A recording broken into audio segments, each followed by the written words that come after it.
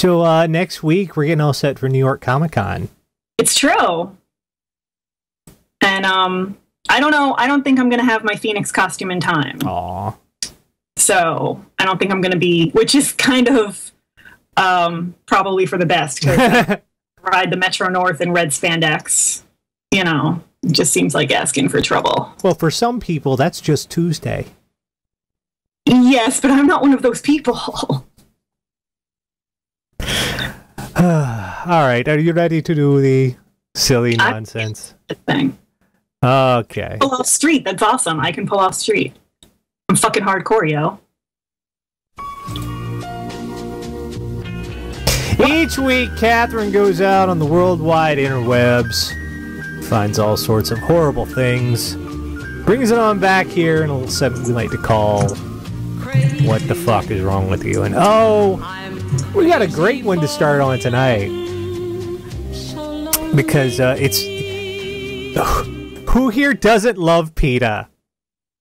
Who here doesn't think PETA is the best bunch of people on the planet? Oh, I thought you meant like PETA bread, and I was like, no, I dig PETA bread. Animal rights group PETA to launch pornography website. Not a hoax, not a joke. PETA.xxx.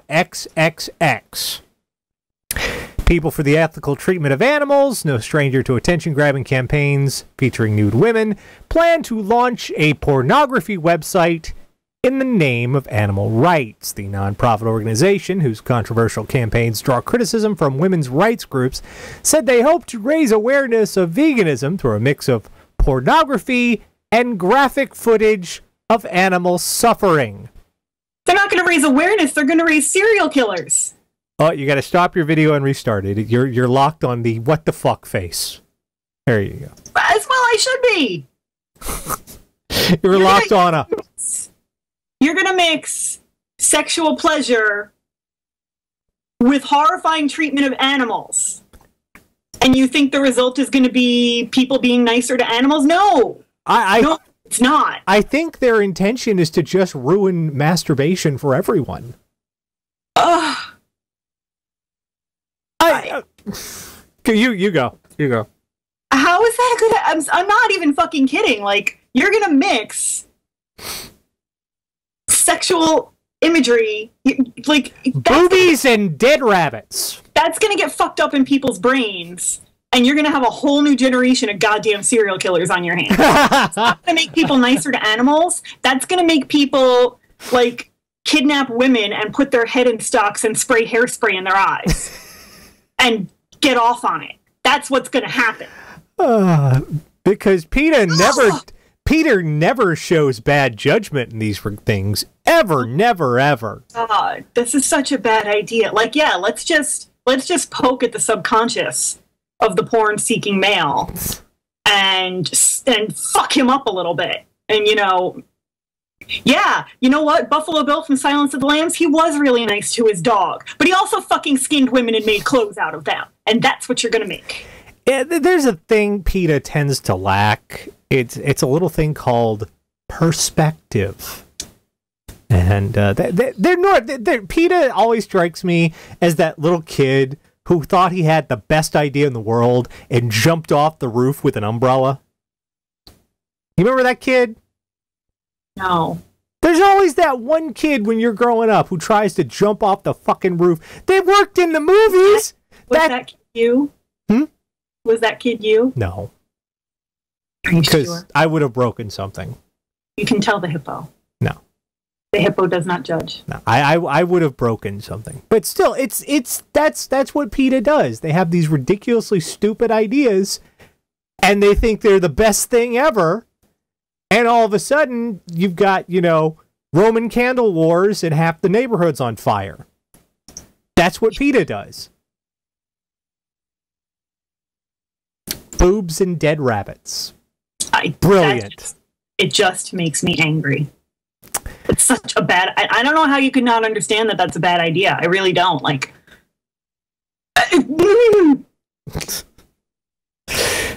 Well, this is just going to make you plain laugh, hopefully. Because God, I hope so. This is just made of stupid.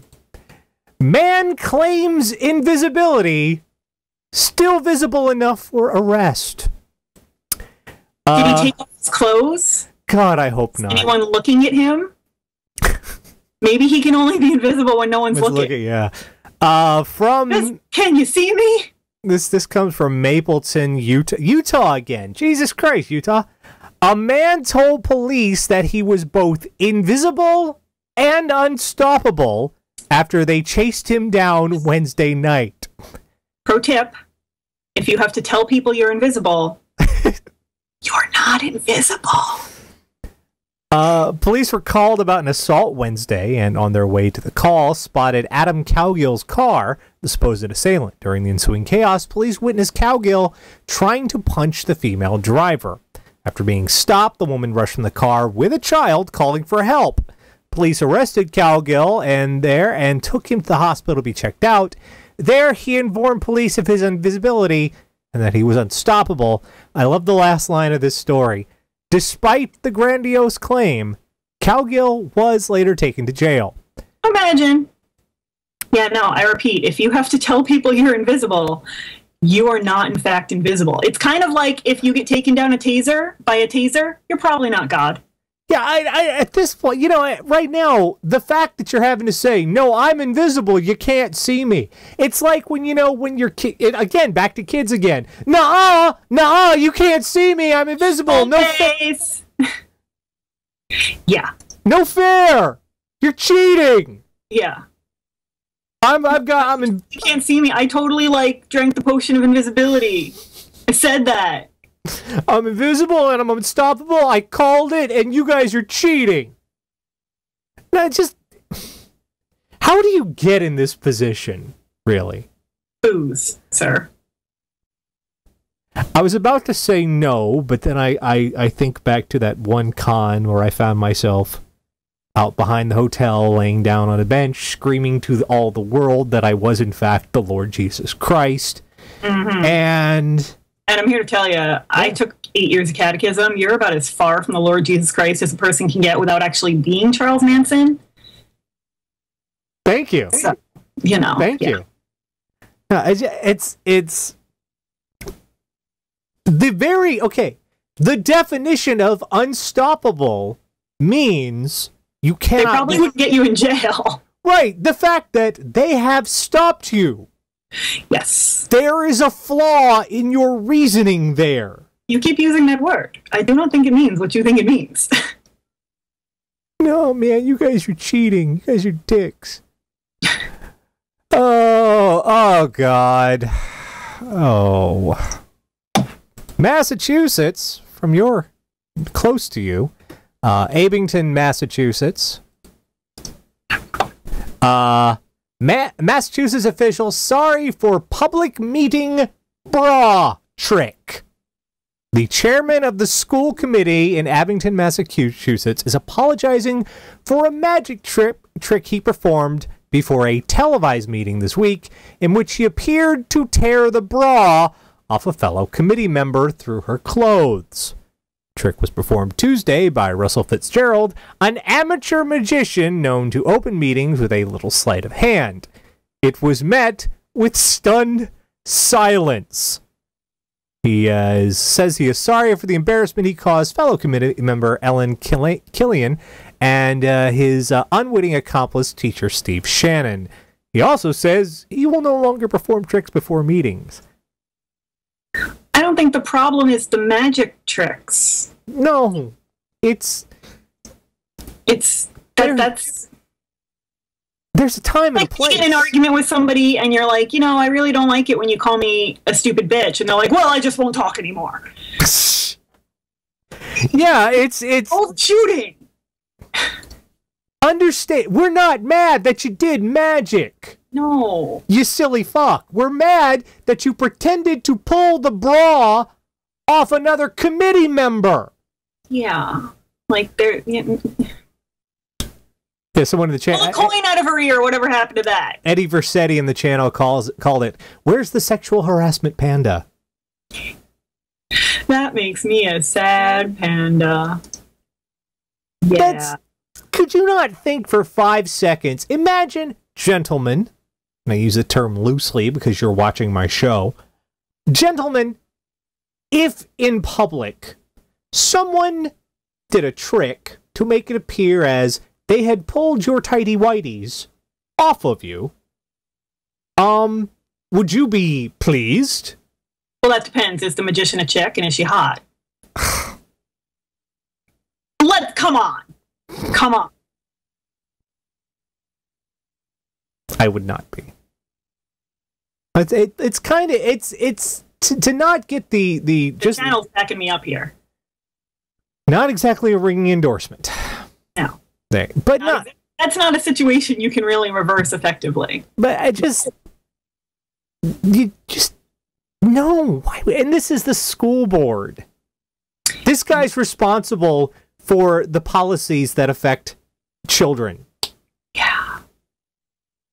So they're gonna... Yeah, the kids are learning great things like how to harass and embarrass your coworkers. Awesome. That's a valuable lesson. You're being weird tonight. Am I? I'm sorry. How am I being weird tonight? That's not awesome. Well, I was being sarcastic. Got one from Florida, Fort Walton Beach. Woman hurls Holy Bible at son's girlfriend. A Fort Walton Beach woman is accused of throwing a Bible at her son's girlfriend. Was charged with battery causing bodily harm. The younger woman told deputies she had been arguing with her boyfriend's mother when the woman picked up a Bible and threw it at her. She said the Bible struck her in the right eye, which was swollen and bleeding when deputies arrived. The older woman said the argument was over some of her jewelry that was missing. She told deputies she wanted her son's girlfriend out of the house because she was a thief. She said she struck the woman in the eye, quote, accidentally, when she swung the book behind her. If you're using the Bible as a weapon, you have missed the point. Well, that can cover a lot of meanings of using the Bible as a weapon, but when you're physically using the Bible as a weapon... I'll be honest, I feel in any regard, if you're using the Bible as a weapon, you should reread it. Unless it's the New Testament, because some people don't get past that old one. Unless God got on lithium for his bipolar, and things got better. Well, unless she's like a vampire or something, then I could see it, you know. You throw it at him. A crucifix is going to be a lot more effective anyway. What if you don't have one? What if you just have a Bible? What if you're in a hotel room? They don't have crucifixes, but they got the fucking Bibles. Mm-mm. I mean, it's of all the things to throw at someone. Yeah, that's...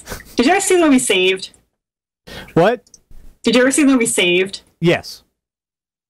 I love that movie, but yeah. Mandy Moore does that. Like, throws a Bible at a chick. And she's like, I am filled with Christ's love. Well, no, you're not. It's not a melee weapon. No, nor is it a projectile. Like, no. That's not what you use. I don't care how... they're heavy. I get that. They've got heft. You know, like, no. No, no, no. That's improper usage. That's a yellow card penalty for sure. Like, Jesus just took 5 yards. I'm trying to think of the hand signs for that one. 5-yard penalty. That's 5 more years in purgatory for you. No. Incorrect. It's just, how do you get in a predicament when how are you in the position where you're flinging the Bible around anyway? It was probably the nearest thing within reach. But still, you gotta stop and think about that. Just had the weirdest image in my head. Go long!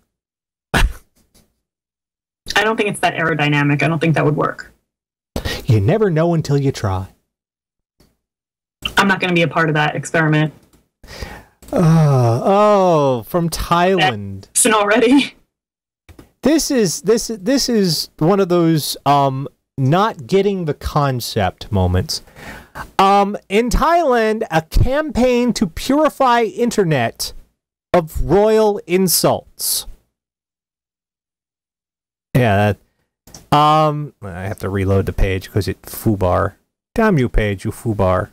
Why you foobar? You make me sad, page. Bangkok, down a maze of neon-lit corridors in a massive government complex, here is a windowless room where computer technicians scour the internet for photos, articles, Facebook postings, anything that may be deemed offensive to the king and his family. The technicians work in what's called the Office of Prevention and Suppression of Information Technology Crimes. The government that came to power in July prefers to call it the War Room, and the headquarters of a vigorous and stupid ad in my way. Go away, ad. We don't want you. Vigorous and expanding campaign to purify the internet of royal insults. The crackdown, which officials have vowed to intensify, is being carried out by a team of 10 computer specialists, and led by Surachi Nilsang, whose title is Cyber Inspector. Okay. It's the internet, man. It's not a series of tubes. You are never going to scrub that shit clean. There is not enough bleach in the known universe. They done back traced it. Consequences will never be the same again. Yeah, no, that's a losing battle. I know. Apparently the whole thing. It's like the guy from, you remember The Adventures of Pete and Pete, who at the end of the summer, that Arnie, the strongest man in the world, would beat up the ocean. Yes, you're beating up the ocean. You're not going to win. Apparently, in Thailand, they have a policy where you cannot make any insult about the king and his family, which seems to me, if your rule cannot stand up to insults. Oh, you froze again. Oh. Derp face. Yeah. If your rule cannot stand up to insult, you're doing it wrong. You shouldn't be running a fucking country if your rule is threatened by someone saying you are a doo-doo head. Well, to be fair, a lot of dictatorships have a rule like that. Yeah, but most of them don't try to stop the whole of humanity from saying the shit. Yeah. You got 10 guys. There's 6 billion of us. It's true. That's a tough job. You ever tried to I'm not saying it's a good plan. I'm not saying it's going to work. It's not going to work. You're going to lose. But that's a rule in a lot of, like, I don't want totalitarian societies. The First Amendment isn't exactly a world law. Most people in the world don't get to say whatever the fuck they want. Well, it's sad, but it's true. But you would not have this job if you lived in Thailand. Think of, to begin with, trying to mod a forum, any kind of internet forum to begin with. Just the trouble involved there. I have trouble modding your channel. Now magnify that to cover the entire fucking planet. Yeah.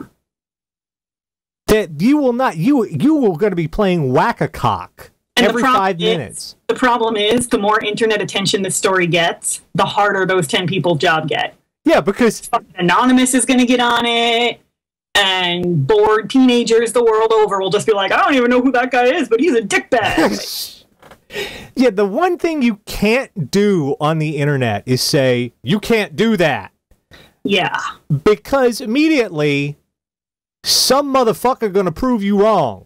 Yeah, it's true. You shouldn't do that. And on the internet, sort of admitting that you have problems with people not being nice. You might as well just wear a shirt with a big old target on it. You can't insult our king! Want to fucking bet? Yeah. They will come up with new fucking insults. They will devise them. It's just asking to be victimized, really. I just imagine Google Translate. How do you say douchebag in Taiwan? Okay, I'm sorry, I was wrong. Thailand is not a dictatorship. It's a monarchy, which is just as bad. Well, but I'm just saying, you don't have First Amendment everywhere. There are a lot of countries where you're not allowed to speak ill of the ruling class, and that's not going to work anymore. No, you know, with the internet, no. Can I right now say fuck the King of Thailand? Fuck the King of Thailand. You know what? I will not endorse nor he's a dick statement because I don't want to wind up in a Thai prison. I've heard they're really, really unpleasant. Come get me, Thailand. Fuck you. I don't know this person. I've never met him. I only know him on the internet. We don't associate. Please don't put me on any watch list. King of Thailand's a prick. Anyway. Damn it. Let's move on before you get us both, like, hauled off to Gitmo or something. Okay, you're going to want to brace yourself before you see this picture, because this is probably, I'm going to put it on the big screen, this is probably the saddest thing you will ever see in the whole world. Aww! Just look at that. Look at those poor little... Could we not have blurred out the bulge? Yeah, I know. Man caught trying to smuggle hummingbirds in his underwear. And why would you have the beaks facing your junk? I know. An air passenger has been caught trying to smuggle more than a dozen live hummingbirds in his pants. Tiny birds were discovered hidden in special pouches sewn into the Dutchman's pants in French Guinea. They were individually wrapped in cloth and taped up to stop them from escaping. Airport officials noticed the passenger fidgeting and acting suspiciously. I wonder why he was fidgeting. Maybe because he was being stabbed in the dick constantly. Someone did not think this plan through. No. Like, dick now looks like a colander. Good job. This is even better. The detainee, who is believed to have a previous record for trying to smuggle tiny creatures, was arrested, but is not known if he has been charged. Okay, at that point, that's not... If you have a record for doing this, if you keep doing it, this is not a profession. You're sliding into fetish territory. There. We have a lot lately of people smuggling shit on planes in really awful ways. Like, we had the guy who filled pantyhose with snakes and put them down his pants. Mm-hmm. We had, like, the 400 kilos of coke. Yeah. His whole digestive tract. Now we have, like, what the fuck, people? Take the train! You don't help this fucker! Those poor little birds! Don't tie up the poor birds in a makeshift MacGyvered... Because these understand. That's gonna stab. You know what? I don't even feel bad that he probably got stabbed in the dick 400 times. I don't. Because look at those poor birds. Because understand, the entire time they're in there, they just have a face full of crotch. Yeah. There's no going to the left. There's no going to the right. There's just a face full of crotch. Those birds in a previous life, one of them was Hitler. That's all I can figure out. That's all that would make sense for them to be put in this position. Because that's it. One of them shot Kennedy. One of them was Hitler. I was going to say, who are the rest of them? One of them is Judas. These are all the most evil birds ever because someone in reality decreed that these birds would, and you shall be stuck in a man's pants, facing his junk. That is the fate that you would choose for a reincarnated Hitler, really? Half an hour in a dude's pants? You don't think we could do worse than that for Hitler? Well, no, they're hummingbirds. And half an hour in a dude's pants? No, it gets better. They're hummingbirds, so time moves faster for them. Because they're all zipping around and shit. So that half hour of those hummingbirds was like 3 years.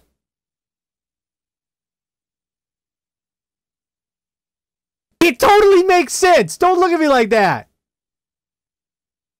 Look, I'm trying to make sense of why a man would put birds in his junk. With sharp... Oh, so is our new theory that he knew? That he is an agent of karma. Yeah, that he's some kind of there we go. Nouveau Templar that was gathering up the most evil hummingbirds in the universe to punish them by putting them in his pants to stab him in the dick. There you go. Was he in a past life? I feel like your theory doesn't hold water. It has hummingbird beak-shaped holes in it. Well, no, I'm just trying to make fucking sense of a guy putting a bunch of stabby birds in his junk. All right, well, there's your first problem. Don't do that. The second you try and find sense in this shit, how much could those things possibly be worth? that way madness lies. How much could they be worth to justify? Maybe they this? were for sale. Maybe they were like his pets. That's not good training. You know for what? them. That's true. PETA should pick this shit up and put it on their new porn site. Yeah, that's hot. The guy's got birds on his deck. That's hot. And we have our last one tonight. She's erotica fucko. This one, this picture alone is going to make you sad. It makes me sad just to look at it. Here, let's get a better look at this fella. This is Clyde Gardner. Oh, he's a looker. And first of all, I have trouble believing this story because this says he has an ex-girlfriend, which means he had one to begin with. I just read the caption on that picture. Yes. Oh, we're going down the rabbit hole here. Really? Man who plotted fake bear attack on ex-girlfriend jailed. Kyle Gardner wanted to kill and skin a bear, dress up in the hide and claws, and maul his ex-girlfriend to death. All right. Don't get high and watch The Village while you're mad at your girlfriend. That just seems unnecessarily elaborate. Like, can't you just put antifreeze in her coffee like everybody else? Like, it's the perfect crime. I'll kill a bear. Then I'll wear the motherfucker, murder her, and no one will know it wasn't a bear. It's foolproof. Yeah, I'm getting flashbacks to the Wicker Man. In a bear suit punching women. Wow. I guess points for creativity, but damn. Let's see. He planned to wear the bear hide and claws to attack his ex-girlfriend and kill her, leaving no trace of his foot or fingerprints at the scene of the crime. The woman with whom he had a violent on-again, off-again relationship and a child. This man has had sex. This man has procreated. They've bred. That poor kid. Put that kid in so much therapy.